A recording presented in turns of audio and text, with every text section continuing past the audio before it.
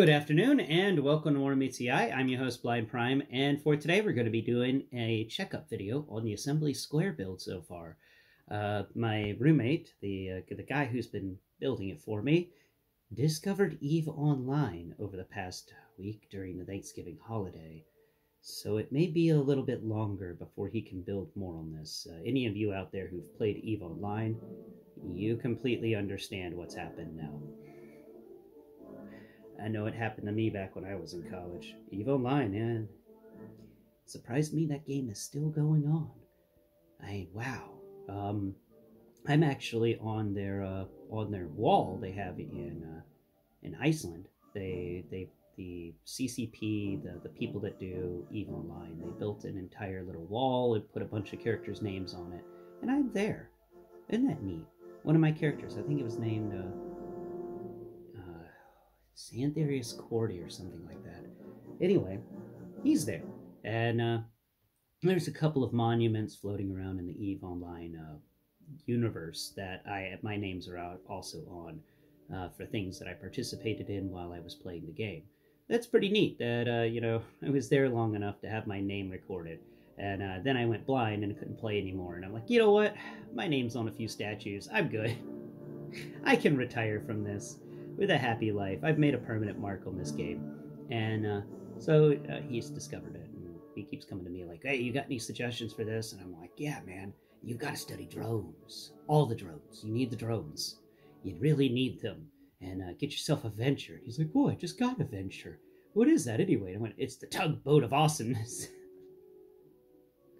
Oh, those are fun days. I remember a time before the venture was a ship in EVE Online. And, ooh, the early days of mining before you had access to something like the venture just dragged on. All right, but today we're not talking about EVE Online. We're talking about the Assembly Square, and we've covered bags 1 and 2. That was the buildings here and all of the nice tile work going on. But the flower shop and the bakery both were part of bag number 1 and 2. The flower shop's sign did come in bag number 3, and it's a cool sign. It's a couple of tulips. You can tell they're tulips because they're these big round flowers, and I think that's tulips, so that's really neat. And I really love the way that they're using these little the little side grasper pieces that you can put on modified 1x1s with a grasper on the side. I love how they're using them to make kind of an eave around this building. It's a really nice texture. And then they're using those 1x1s with modified with grasper on the top over on the bakery to make a really nice feeling texture too. I love that. I really do love that they're doing these fun textures. So over here is what mainly came in bag number 3, and that is the cafe. Now, I have a few characters hanging out in the cafe because back in 2020, I bought the Iron Man Hall of Armor set. And I also got the War Machine and his crazy mecha thing. Because I was like, well, if I have Iron Man, then I need War Machine. And it came with like 5 Iron Man, and then I have War Machine on top, and now I have, there's Iron Man and War Machine sharing coffee with one another. I have an Iron Man actually inside the cafe here. The cafe is pretty nice. We've got some seating, a little table out front under this really amazing eave with these fun lights that are done really weird. This is an odd piece. Let's see. It's really odd, and I have to say that it's definitely on the unique end of pieces, but I don't even know how this was connected. There's no way to really... Oh, there it goes. Alright, so let's see what we got here for this unique piece that becomes the light. I thought this was a fun little build. So you get a 1x1 stud, and then you have that little discus piece that has modified with a stud in the center. They usually use them as the round trash can lids. And then you have this piece that's usually used as a faucet. It's got the negative stud on the bottom, it's got the positive stud on the top, and it's got that bar that comes off the side. And that connects to this piece that's not used very often. And it's got a little grasper in on a little circle for minifigures can hold it and stuff like that. And then it comes down this little tube to a hole that the end of this piece, that little bit that sticks out the side, sticks into that. And then it snaps onto a little grabber claw piece that's been attached there. And then you can just snap that in place. And the little light hangs just really nice. And there's two of them, one on each side of the awning. And then there's another one over here, I think, in this area of the awning. I want to say it is, but yeah, there it is. It's hiding. There it is, a little light. There's not really wait, nope, there's a little light hiding underneath the alley there. In the awning to the left, which is really awning, I like they use those side pieces, like little teeth. I'm going to get in there with a 1x8 and actually put it underneath these teeth to help stabilize them and to stop them from being able to just be pulled off. They all are there, and they need a 1x8 to really just hold this stuff together a little better. Just for sturdiness purposes, I'm going to give it a 1x8. Other than that, in this little seats, and I can't really get the camera in there. Oops, I knocked him over. In the little seats, I have David Capaldi, Doctor, hanging out with the Abraham Lincoln that came with the Lego movie character packs. I really want there to be more presidents that we can have here, and so Abraham Lincoln, and I want more presidents. Personally, I want a Teddy Roosevelt. Let me get a Teddy Roosevelt minifigure. Now that's kind of the exterior. We can spin it around, and we can showcase the back of this thing. And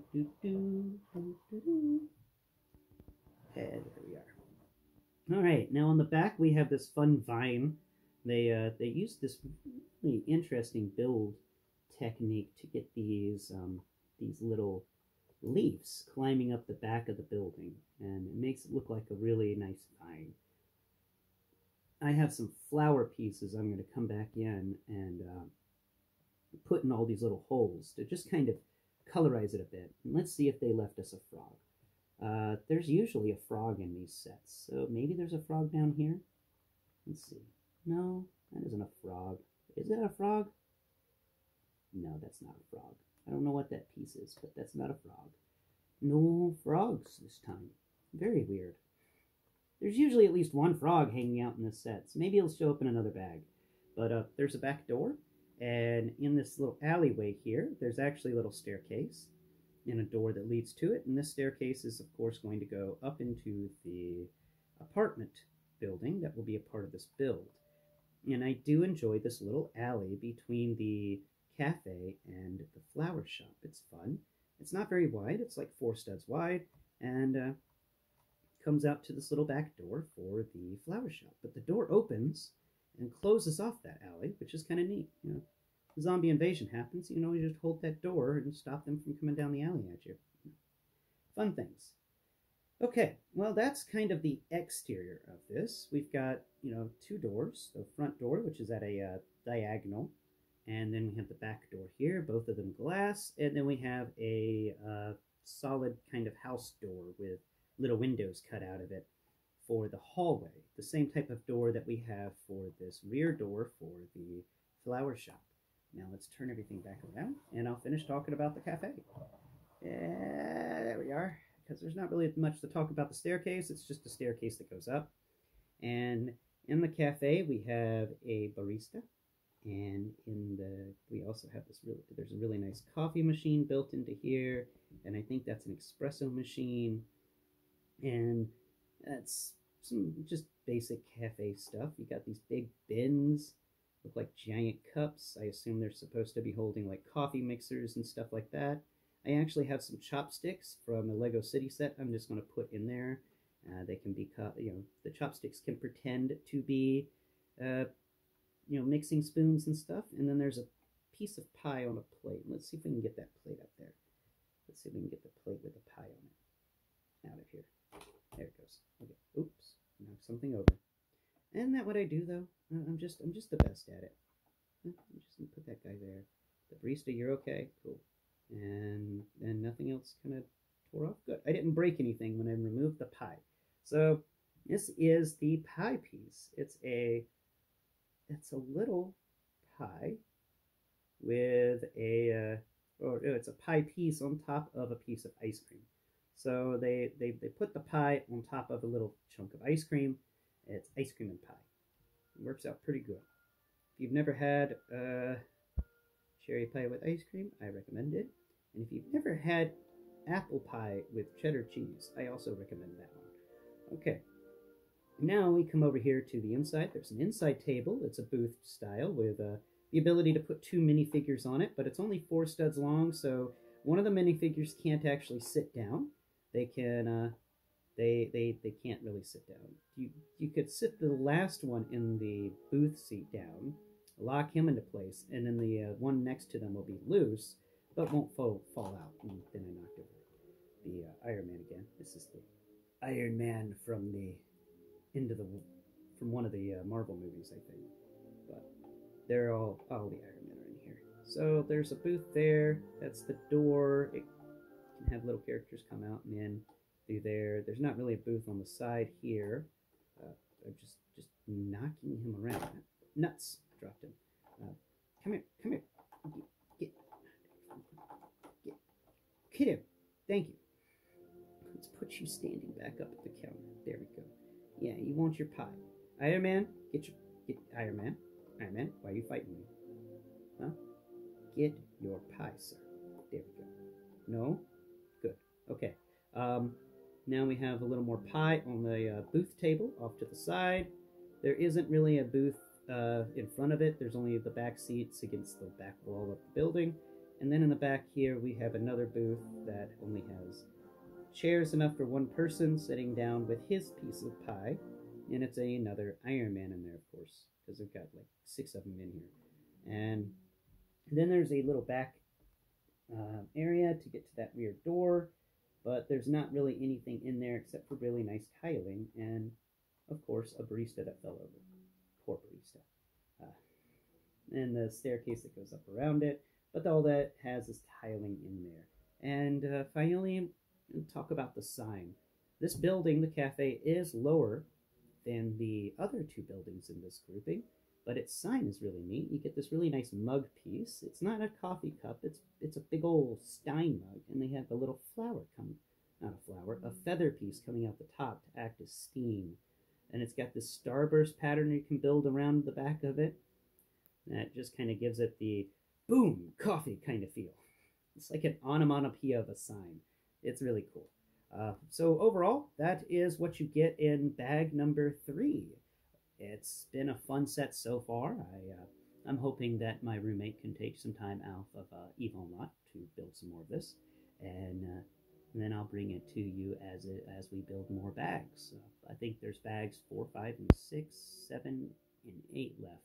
I think there's 8 different bag series. I'm not 100% sure on that. It isn't like I can just go and look at the box and double check that for myself.